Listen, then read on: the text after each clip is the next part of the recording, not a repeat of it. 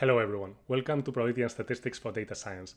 Today we're going to talk about the Bernoulli and the binomial distribution, and we're going to use the binomial distribution to analyze the empirical probability estimator. This is the first time that we're going to use a tool from probability theory to study a statistical technique. Let's get to it.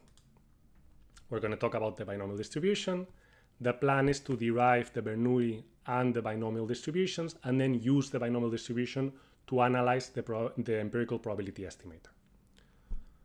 The Bernoulli distribution is super simple. Imagine that you flip a coin that is heads with probability theta, and that you define a random variable that is equal to 1 if the coin flip is heads, and to 0 if the coin flip is tails. That's a Bernoulli random variable.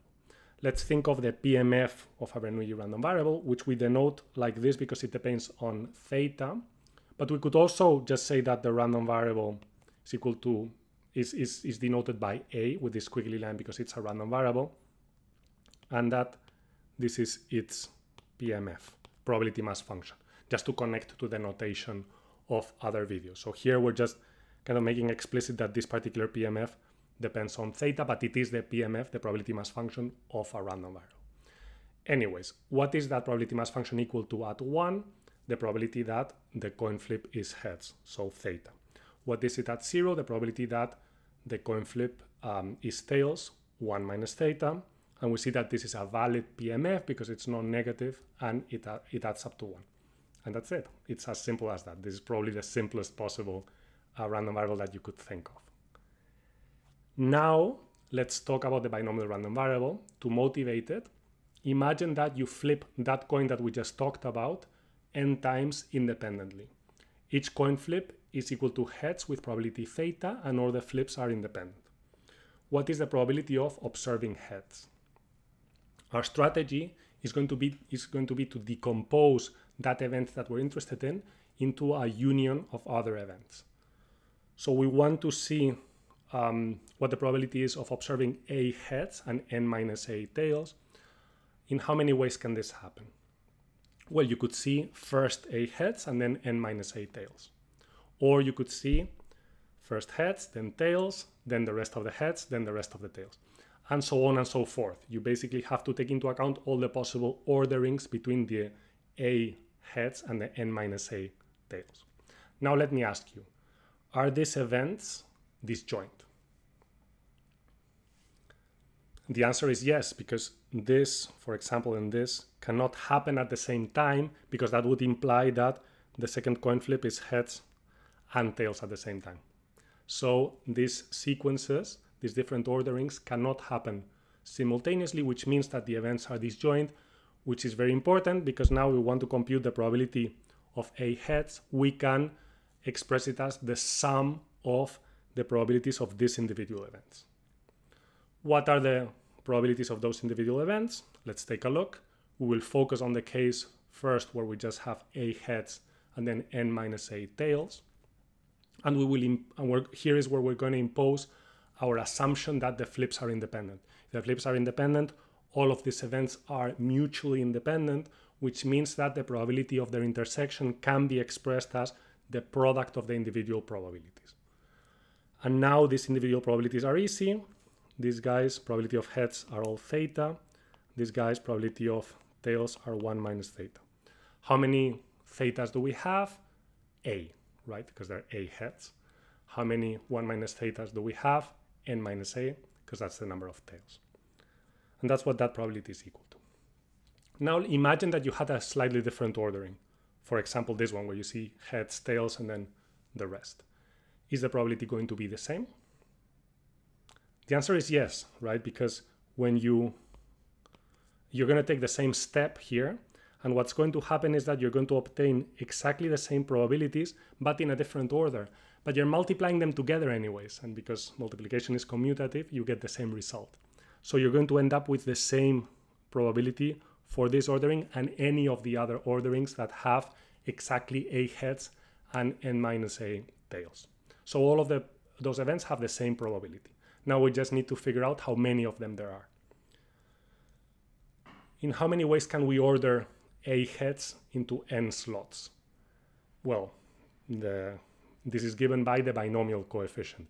In case you're not familiar with binomial coefficients or you haven't seen them in a while, the idea is that imagine that you're considering, for example, 5 slots and 2 ones. Okay, so we want to know how we can scramble these ones and zeros, like how many different scramblings there are. Scrambling, super technical term. So if we just cared about ordering the different positions, like we treat this like 1, 2, 3, 4, 5, then this would be just the permutations, right? This is the possible number of permutations that we have. But some of these permutations are going to give you the same result. For example, if you swap here 1 and 2, they're both 1s, right? So for us, that's the same result. So we have to divide by the possible permutations within the 1s.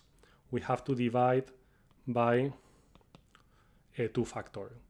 Now we also need to do the same thing for the zeros, because permuting the zeros doesn't change anything for us. So we also divide by 3 factorial, and that's exactly where the binomial coefficient comes from. This was just like a super quick review to give you a little bit of intuition, but go look at the Wikipedia page for the binomial coefficient or for permutations if you don't remember this stuff very well. The point is that this is the number of different orderings that there are. So now we have the probability of the event that we're interested in. It's the number of orderings times the probability of each ordering, and they're all the same as we showed. So this is the probability of seeing A heads. So now we go back to the way we have modeled this. We were wondering what's the probability of seeing A heads. Now you can say, okay, I can represent the number of heads that I see by a random variable that can be equal to 0, 1, up to n. And since I have the probabilities of each of those, which are equal to that, I have basically derived the probability mass function of this random variable. And that's a random variable that has this probability mass function is called a binomial random variable. I like to think about it in terms of coin flips, but there's many different situations that you can model in this way. For example, you're shooting a basketball, you shoot 10 times, how many of them go in? You could model this like a binomial random variable as long as each shot has the same probability of going in and you consider the shots independent. And then there's many, many other examples. We're going to use it, in fact, to model the empirical probability estimator. But before that, we need to stress the fact that this is a parametric distribution that depends on 2 parameters, n and theta. N is usually obvious from the modeling, and theta is like the key parameter here that completely determines the shape. So remember, theta is the probability of being heads, of the probability of that each individual coin flip is equal to heads. Here we're seeing the number of coin flips and their probability. So here the probability is very concentrated in a small number of coin flips, which is normal. We have 20 coin flips, by the way, because the probability of each individual coin flip is 0.2. If we increase the probability that each individual coin flip is heads, so we increase theta, we're going to see the probability moving towards the right because higher number of heads are more likely. And even more so if we increase theta to 0.8. All right, so again, the shape of the probability mass function is completely determined by theta. Okay, so now let's use the binomial distribution to study the empirical probability estimator. So just to be very clear, the empirical probability estimator in principle has nothing to do with binomial distributions. It's just an estimator for the probability of an event. Okay, so we have an event A in a certain sample space, and now we need to estimate it from data. We need to estimate the probability of that event happening from data. So we gather some data that take values in the sample space, want to estimate the probability of A. What do? We look at the fraction of data points that end up in A. That's a very simple estimator, but very powerful. It's called the empirical probability estimator. Just, in terms of notation, this is an indicator function that is equal to 1 if that data point is in A and to 0 otherwise. All right, and we use this all over the place to estimate probabilities in practice. Now we're going to use the binomial distribution to analyze the behavior of this estimator. Why do we want to analyze the behavior of this estimator? Because we already saw that when we have limited data, the estimator can actually be quite noisy. So for example, here we're going to take a look at coin flips from a fair coin. So the true probability that we're trying to estimate is 0.5. But we only get to see 20 data points. And we're going to look at the fraction of them that are heads, and that's going to be our estimate for this 0.5 probability that we want to estimate. Our estimate for what we want to estimate. Wonderful. Okay, so we do this 10 times, and these are the number of heads that we observe, and these are the estimates for the probability. And what we can see is that they're kind of, not so far from 0.5, but sometimes they can be kind of far. So our goal is to understand how likely we are to be accurate, to get an accurate estimate of this probability when we're using the empirical probability estimator. And for that, we're going to model the data probabilistically.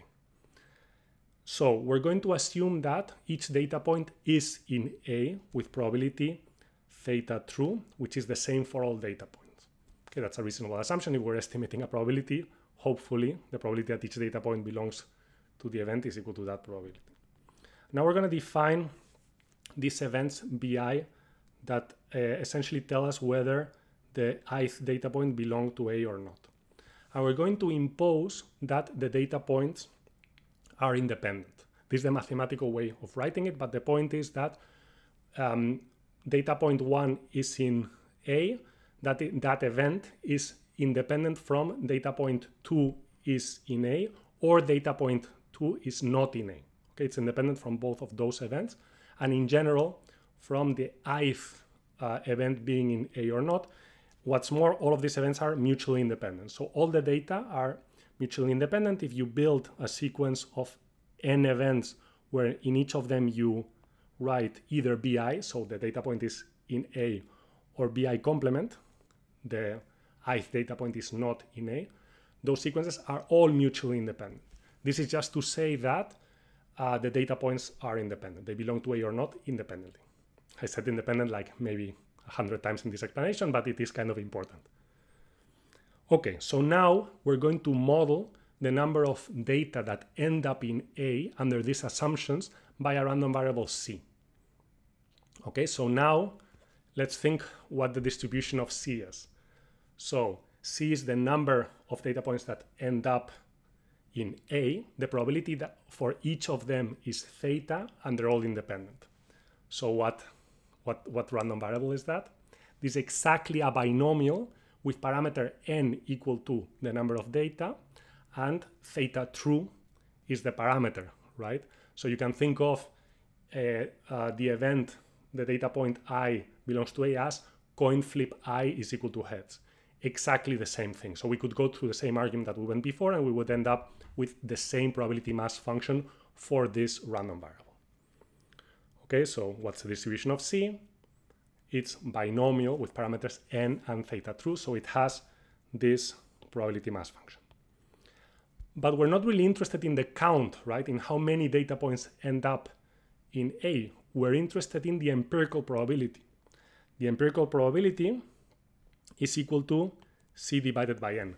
This is a deterministic function of the count, right? So what is the PMF of this new random variable? Realize that we have put a squiggly line on top of theta because this is a random variable now. Okay, and there are assumptions. These models, the empirical probability that we're going to observe, we're treating it as an uncertain quantity in order to study its behavior. Okay, this is the whole point. And now we want the PMF of that quantity. That is going to tell us how the empirical probabilities are going to behave. So we want the PMF of theta tilde. What do we have? We have the PMF of C. So we better express theta tilde in terms of C. If theta tilde is equal to T, then C is going to be equal to N times T, right? Because theta is equal to C over N, right? So this event is exactly equivalent to this. And now this probability we know. We can just plug in the binomial PMF because we know that C is binomial. So this is the probability that the empirical probability is equal to T. And now we can just plot this for different values of N And here we're going to fix theta true to be 1/2, just to make things simple. Now we're going to ask ourselves, when we vary n, what is the behavior of the empirical probability? Hopefully, it's good to think in these kind of situations, what do you expect? What we want to have a good estimate of theta true. So we hope that this PMF is going to concentrate close to theta true. And we expect that when we have more data points, that's going to happen. Okay, and again, the idea is that we can imagine this in terms of coin flips. Imagine that you flip a coin 20 times or 100 times or 1,000 times. You would expect these estimates of the empirical probability to become closer and closer to 0.5. Again, each coin flip has this true probability that is 0.5. Let's see if our probabilistic analysis is consistent with that. So this is the PMF of the empirical probability for theta true, I should have said, equal to 0.5, and now different values of n, 20, 40, and 80. And what we see is that for 20, the PMF is quite spread out, and it becomes more and more concentrated around the true value 0.5 as we increase n. So it's exactly what we expected, and we can even compute probabilities. So for example, we can compute the probability that our error is 0.1 or less. So we flip 20 coins. What's the probability that our empirical probability is at a distance of 0.1 from 0.5? So basically we're between 0.4 and 0.6. What is that probability? We can compute it exactly, and that probability is 0.737. So 3/4 of the time our error is below 0.1. If we increase the number of data, we flip 40 coins instead, that probability becomes 0.846. And by the way, how are we computing that probability? We're going back and using the PMF of our empirical probability estimator, right? You add that PMF over the relevant values. Okay, so we see that from 20 to 40, this increases, and if we increase to 80, it increases even more. You're almost at 95% of the time, you're between 0.4 and 0.6. If you increase this further, you would see that this collapses closer and closer and closer to 0.5. And spoiler alert, that's essentially the law of large numbers, but we'll talk about this in a while. All right, so what have we learned? We have learned the definition of the Bernoulli and the binomial distributions, and we have used the binomial distribution to study the empirical probability estimator, which gives us an example of how we can use tools from probability theory to understand how a statistical technique is going to perform under certain assumptions when we vary, for example, the number of data that are available. And that's all I got. Thank you very much.